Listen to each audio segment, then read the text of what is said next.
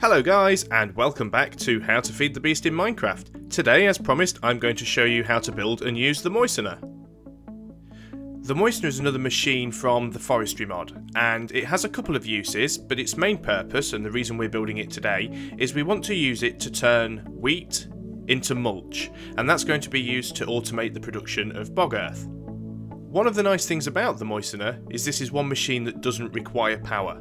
However, it does require a water source, so that's something we're going to have to look at as well.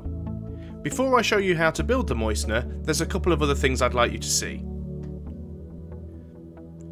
Okay, so this is my wheat farm. Now for those of you who watched the video last time with the peat bog, you'll notice the layout to this farm is very similar, and that's because it works in exactly the same way. We've got two machines here in the middle. Instead of a peat bog generator, we have our farm. And instead of putting bog earth in it, we put dirt and seeds, and that will automatically generate the area around us. With tilled earth, it will plant the wheat and put the water down for us, so it works just in the same way that the bog generator does. And instead of having a turbary to harvest peat, we've got a combine which automatically harvests the wheat and places in this chest the wheat and the seeds, and those seeds can then be put back into the wheat farm to continue planting. Now the reason I'm showing you this is because we are going to need a lot of wheat. You will also notice these pipes coming up out of the ground. Now these pneumatic pipes actually run from the chest of peat in the peat bog and are automatically supplying peat to the engines as they run out. Okay, so we're now in a little area behind our greenhouse, behind the peat bog, and what I've built here is a little 3x3 pool, and it has a pump run with a couple of redstone engines. Now I'm going to show you how to build those in the next video, but the reason we've got that here is we need a water supply. So this pump is pumping the water up through some Buildcraft pipes and down under the ground. And what we're going to do now is visit the underground section of the peat bog. So we are now directly beneath the centre of the peat bog. If I look up, you can see that centre square is actually the peat bog, and these are the series of pneumatic pipes that are running from the peat chest up here, and these pipes run off to the wheat farm. They also run off to the engines underneath my workshop, and they basically pump the peat out as required and fill the engines up. Now to build the Moistener, the only thing we need to have is a crafting bench. However, building it is a two-stage process, so I'm going to quickly show you just how to put it together. The ingredients you'll need are 8 glass blocks, 32 cobblestone, 16 copper ingots, 24 bronze ingots, and 32 sticks. And I'll quickly show you how to put this together. First thing to do, use 8 of the bronze ingots and make a sturdy casing as we have done countless times before. Use the 32 sticks to make 8 wooden gears, and then use the 32 cobblestone to make 8 stone gears. With your 8 stone gears, you want to turn 4 of them into copper gears, bronze gears, sorry, for this one. Let's pick them all up together.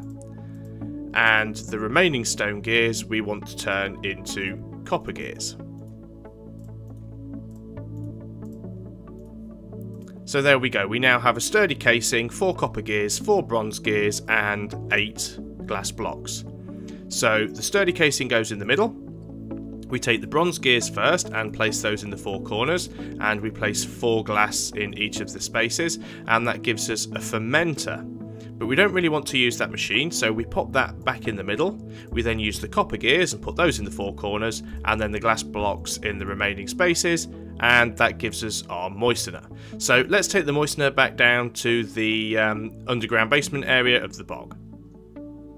Okay, we're back. So, as I mentioned before, the reason we're actually under the ground here, apart from the fact that it's easier access to get to the bottom of all our machinery in the peat bog, is the Moistener actually needs a dark area for it to work. It doesn't need any power, which is fantastic, but it does need a water supply.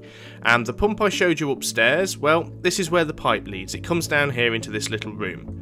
Now, this room is normally dark, but I've got a torch in here at the moment just so you guys can see what I'm doing. So what I'm going to do is I'm going to pop the Moistener down here in the corner.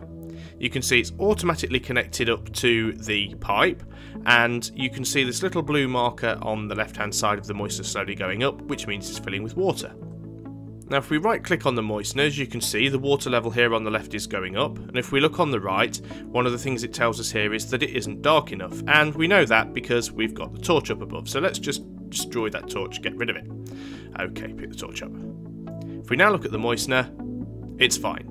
Now, as I said, the reason we want to use this is we want to create mulch. So I'm going to take a small stack of wheat because I don't want this to take all day. So we'll just take 5 wheat for now, and we will pop them in here on the left hand side. Now, as you can see, it's moved one of the wheat into this space here, but nothing else is happening. And the reason for that is you need to have either some cobblestone or some stone bricks and place them in this slot on the top right. Now, once you do that, these arrows will start to process, and as you can see, the wheat is now being turned into mouldy wheat, and this actually happens quite quickly. Now, while this is happening, you can also see this arrow on the right hand side is going up. When this arrow gets all the way to the right hand side, it will turn one of those stone bricks into mossy stone bricks. If you use cobblestone, it will turn it into mossy cobblestone, and you can use that as building material later on, but you need to have those in there for this process to work. Okay, now the mouldy wheat is starting to be turned into decaying wheat. Now this process takes a little bit longer, so I'll skip forwards here. Okay, so all of our mouldy wheat has now been turned into decaying wheat, and now it's starting to turn that decaying wheat into mulch. Now this is the end product that we actually want to get here. This is the whole purpose of us having this machine. At the same time, this arrow on the right hand side is still working its way towards turning the stone bricks mossy. Okay, so this machine's now finished making the 5 mulch for us, so I'll take those out of the machine and put the rest of the wheat in so it can be getting on with those. Now what I've got here behind me, back underneath the peat bog, is another carpenter, exactly the same as the one that we built in the second episode. And it has an engine, a peat-fired engine with a lever to turn it on, and again one of these pipes actually supplying peat to the engine as required. Now another thing we've got here, as you can see, the blue indicator shows that the carpenter is full of water, and instead of pumping it in with a bucket, I've actually got a pipe, which you can just about see underneath, which is coming in from the pump upstairs. So this same pipe splits off just here, goes down under the ground and comes up to my carpenter. So instead of having to make our bog earth manually in a crafting table using dirt blocks, sand blocks and buckets of water, we can now make it in a carpenter using dirt blocks, sand blocks and mulch. All we have to do is put the recipe here in the top left hand side, the same as we do with any carpenter recipe, supply the carpenter with power and water, which we are, and put the materials we have here in the bar at the bottom. And as you can see, the carpenter is now creating bog earth for us. There we go, so we've already used all of the bog earth we had. We now have 40 blocks of bog earth from the little bit of mulch. As you can see, it does use the water quite quickly. This is why it's important to have a water supply coming in. But the whole purpose of doing this is using some more pneumatic pipes, we can actually output the mulch from the moistener directly into the carpenter, and we can output the bog earth from the carpenter up through this hole in the floor and connect it to the bottom of the peat bog. So thanks again for watching this video. As usual, I hope you've enjoyed it and found it both entertaining and informative. If you have enjoyed it, please, as usual, like, subscribe and share. In the next video, as promised, I will be showing you how I built the pump and the redstone engines to power it that we are using to supply water to our moistener and our carpenter.